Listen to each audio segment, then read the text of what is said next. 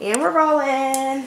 Hey everybody, welcome back to Glam Beauty Life. I am Danielle D Beauty. We have the lovely, my good friend, co-host, Vivian. friend, sister, yes, sister friend. Yes, all of that. Yes, so I'm Vivian Wynter of Amplify Glamour. So I come to people's homes and do facials and makeup. Of course, Danielle and I are both beauty professionals. She's a makeup artist as well. And she's also an educator as well, and so am I. So we just came together, to do this channel and to kind of kick it with you guys, talk about beauty trends and lifestyle stuff, and just kind of kick it for a couple minutes on a Tuesday. Just a little bit. Kick it a little bit. All right. So what did you do this weekend? Anything fun? Any working stuff? What did you do? Actually, this weekend was a kind of chill weekend for me, which is what I needed. Yeah. Okay. I had to postpone my class until further notice. Things happen. Circumstances beyond my control. But luckily, I have some really cool people that were, into your clients. My clients were like, oh yeah, take your time and let us know when you're gonna do the class again. So I'm happy for that. Been planning for this week with my flowers kids because we started the makeup class last week, so been planning with that. And so yeah, just kind of been hanging around. Okay, what about you? So actually, I just had a couple of beauty appointments throughout the weekend. But yesterday, Ray and I went to Richmond and we did an engagement suit. So that was really fun. We did at the Hilton in Richmond for one of Ray's brides for 2017. Cool. So hey Ray. That was so that was a pretty cool day trip. That was really awesome. All right, let's talk about our try it and deny it. Okay, so try it and deny it is when we give you our opinion on different things or different makeup items or hair items or whatever that we like. So that's our try it, and then the deny it will be what we don't like. But we say don't even buy it, girl. We already bought it. It's not worth it. Don't even waste your time. So this time I decided we're gonna do try it or deny it drugstore edition. Yeah. So what are like your favorite drugstore brand items, beauty items? So my first try it would be the Milani Matte Liquid Lipstick. Bruh. Okay. Bruh.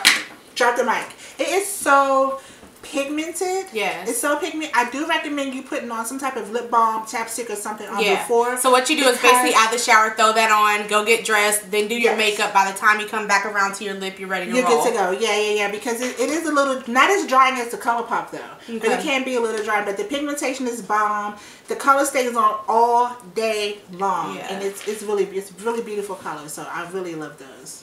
Okay, so mine would be the L'Oreal Voluminous Mascara. It's my favorite mascara. It's the most pigmented black ever. You have to get the carbon black. You have to get the carbon black. And they make carbon black in waterproof and then non-waterproof. But you don't need the waterproof, guys. It's fine. Just apply your mascara properly from root to tip.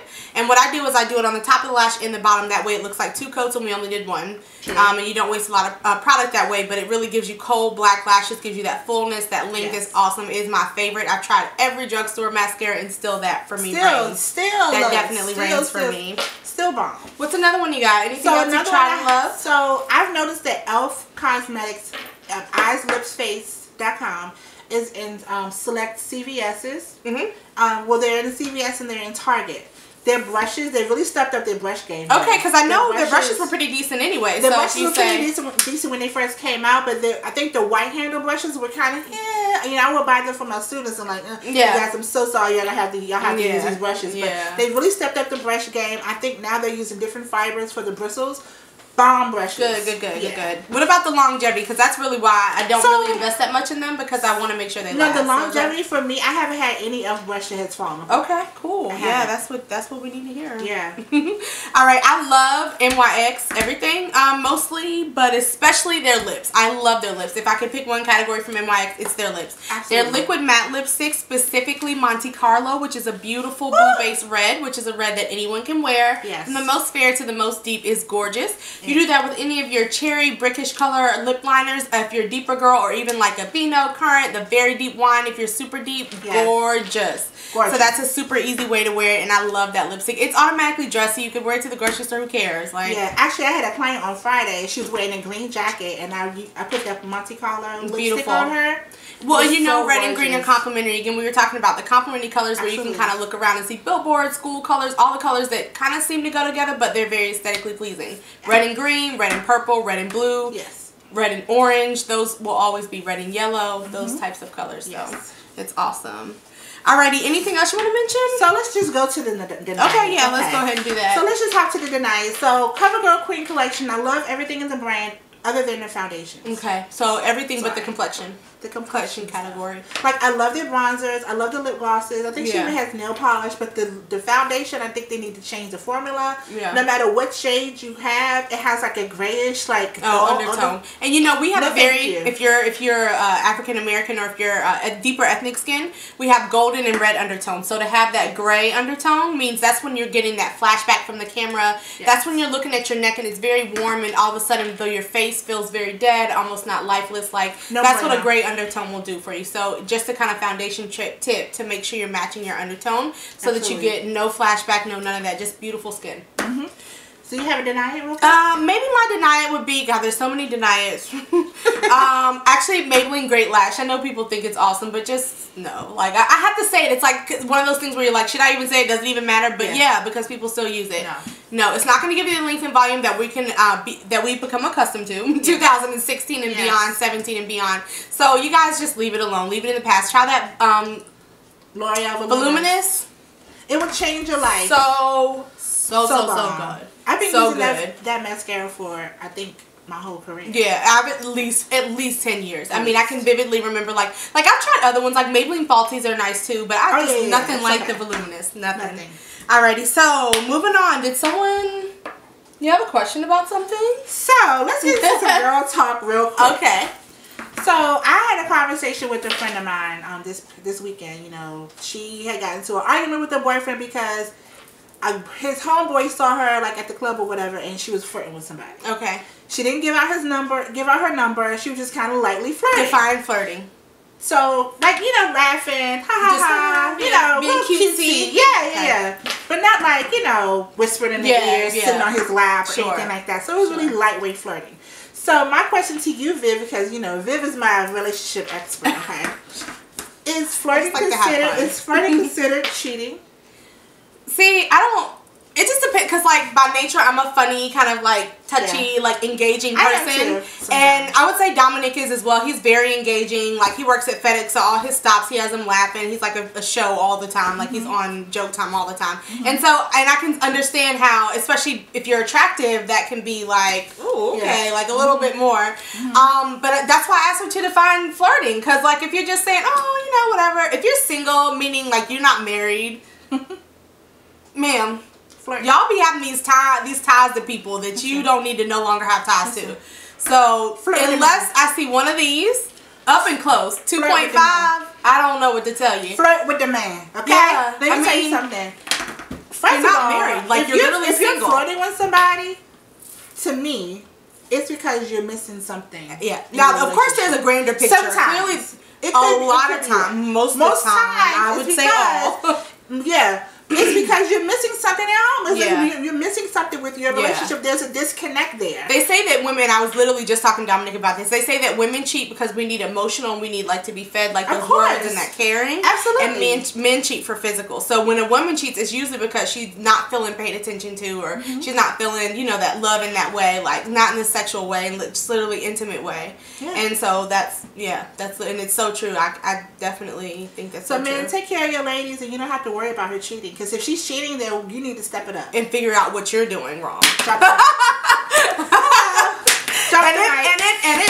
And if he's cheating, you got to step it up, girl. You got to step it up. You got to step it up. What's the problem? Yeah, it's the problem. How to bring that fire, that spark. That's what you need, because that's why he's cheating. Put on your red dress. Oh, while we singing Johnny Girl, let's just hop to. Oh, that's right. Let's just hop to really quick to entertainment. I just want to touch real quick on the New Edition story.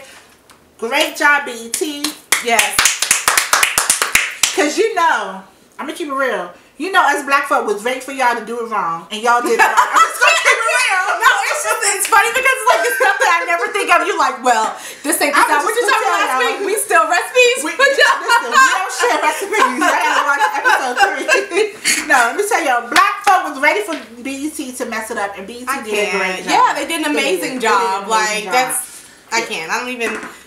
All of that energy people spend hating could be energy they could be spending making their own empire, making, you know, following their dreams and making their dreams come true. So, on the real, if you think I'm about to address you, black people was waiting for BET to mess up like Lifetime does, you know, but we don't talk about But yeah, great job. Yeah, I think great. The whole entire cast did an amazing job. It was Yeah. phenomenal. It took me way back to my childhood, throughout my teenage years. It was a really nostalgic moment, so I really enjoyed it. Yeah, I definitely think a lot of people connected to the movie. I think it was good. I was reading an article, I can't remember, online somewhere, but they were basically saying that, why didn't you make this movie out of it? And the producers were like, we could never be able to cover that much content and really be able to develop the characters in 2 hours. Yeah, we needed literally 2 hours, 3 episodes to be able to tell that full story. And so when I saw that, I was like, yeah, that's smart. And shout out to the fine cast of the older cast. The younger cast, they were cute little boys. But the second generation, everyone was crushing so hard. Let me tell you something. She's crazy. The boy, what's the boy named? Bashir? No, you already know. I don't know. Hold on. The boy that played Mike Bivins. I thought I was gonna see him as the boy that's on Empire. No, honey. Okay. When he smiled and that dimple popped up. Child. Okay. That's all that was when you were like, yes, sir. I was yes, like, okay, ma'am. And good night. And good night. And good night. So, let's see. Do you want to talk about Octavia Davis? We could just kind of skip to it. So let's just really talk about this past weekend. Yeah. Well, on Sunday, the SAG Awards. Shout out to Taraji. She's a hometown girl. She's from DC. Timothy Walsh is her hairstylist. Yes. Definitely hooked her up. Shout out to Cheryl, who's her makeup artist. She slayed. Yeah. She slayed. At first, when I saw her dress, I was like, but then I really got into it. I thought it was a beautiful dress. Yeah, it's beautiful. And really she has a great body shape that she can really wear anything. So it looks whatever. She was amazing. Janelle Monáe had like some 2 little buns. And like with her headband was $45,000. Yeah, it's probably hand adorned, I'm sure. Like, what? Don't lose that. Octavia Spencer's dress. Beautiful. I felt like she really... Okay. Let me just talk about from a fit point of view. Alright, so I don't know if y'all know, but I've been wardrobe styling all my life. This fit, anyone that's plus size... Yes. When you can break up the distance, the short distance between their neck and chin and the bottom of their waist, you're going to get length. To put that peplum, to put that stop right there in the middle and give her such a beautiful bust line, such beautiful arms, then give her a little flirt at the bottom, but not too long because she still has a short girl. Yes. Make the peplum stop right at the hip, then give her a full skin skirt, straight line skirt right down at the bottom. I was so here for it. Beautiful. I was so here for it. I'm beautiful. so glad that they decided to go another route and make her a little more elegant. And it's by Tadashi. Tadashi is definitely an elegant. Actually, for my engagement photos, I think that's because they sell it at Nordstrom too. Nordstrom Rack. It's a really nice dress, y'all. If y'all looking for like kind of a dress company special occasion that you can just have in your closet that's not too much, but definitely Tadashi's a good one, and they're affordable. So one thing that I'm really excited about seeing with the Golden Globes and with the SAG Awards about just the makeup and hair, I think everyone is really staying true to themselves. I think that everyone is really representing themselves well and just don't really care about being on the worst dress list or the best dress list. They're just doing them. You know and that's the thing is like to even sit there and address the people that were waiting on BET to fail or whatever. Like I don't even see people like that because it's like there's so many opportunities out here to do the same thing. Yes, and so and it's so cool to kind of see like she was saying, everybody just kind of like just make it happen. Just make it happen. They don't care. Yep. What anyone says, because guess what? People are gonna talk about you whether you're doing bad or good. Exactly. And so just to give them something to talk about. Can we just talk about my little shaved head? I didn't care. I've been natural for 11 years. Everyone sees me for hair. Yeah. I just want to. And the thing about it is like, just because you're on the struggle bus, my hair is gonna go back immediately, so we're good. I mean, not me, because you see, I got this, but I'm like spirit animal for her hair. But I'm a spirit animal for her hair. Yes. But anyway, let's talk about the just how skin is in. Please talk about Thank it. you for the skin. Yes, thank you. I love to see your pores. I want to see your pores. I want to see your shine. Listen, I want to see a slight, healthy dew glow. Yes. Because we know that natural skin has a little bit of shine to it. That's the mark of natural skin versus the mark of dehydrated, which will look dull. Yeah. And that would come from not exfoliating. But skin, guys. Skin is in. Take care of your skin. And you can do a sheer to medium foundation. Like, this is honestly L'Oreal True Match. It's sheer to medium, and if you want, you can build the coverage. I have a little spot that I've covered, but you can't see it, and it's perfect. But it still looks like natural skin. We have dimensions on our face, so we're meant to have shine here, matte there. We're meant to have the dimension and the texture of our skin, the texture of the look. So shout out to all the makeup artists that are really just enhancing skin and not really covering up, a lot of the imperfections. I like to see a little imperfection. I love it. And actually, it's really hard to do natural makeup, but I'm always telling my students, like, step away, because if you'd have stepped away in that time I told you to step away the first time, we wouldn't have gone overboard. It's always better to do less. Always. It just looks, less is definitely more. Always. Yeah. So let's see what else we got. Oh, we got a question. We got a question for real quick because we got to get ready to be done. But okay, so we got an email, and the girl pretty much cannot get her boyfriend away from the PS4. Okay, ma'am. Wait, let me just read the question real quick. How do I convince my boyfriend to spend more time with me and stop playing PS4? That's pretty much what it was. Okay, and the thing is, like, you have to understand that, like, if you're the type of person who wants to spend time with people, and you, when you're dating this guy, see that he's all up in his PS4 and he's doing this because he's still doing it, you just want to act like you didn't see it, you have to make that decision whether that's something that you want to deal with or not. Like me, I'm gone because I need to be outside, I need to be in nature, I need to be walking around, I need to be, like, breathe, like, out. You know what I mean? But if someone just wants to stay in the house and watch movies all day and do PS4... A lot of women like that. I don't. So knowing that, I have to make sure I curb my decision when I'm dating people based on what I know. Yeah. But let me tell you something, sister. Okay.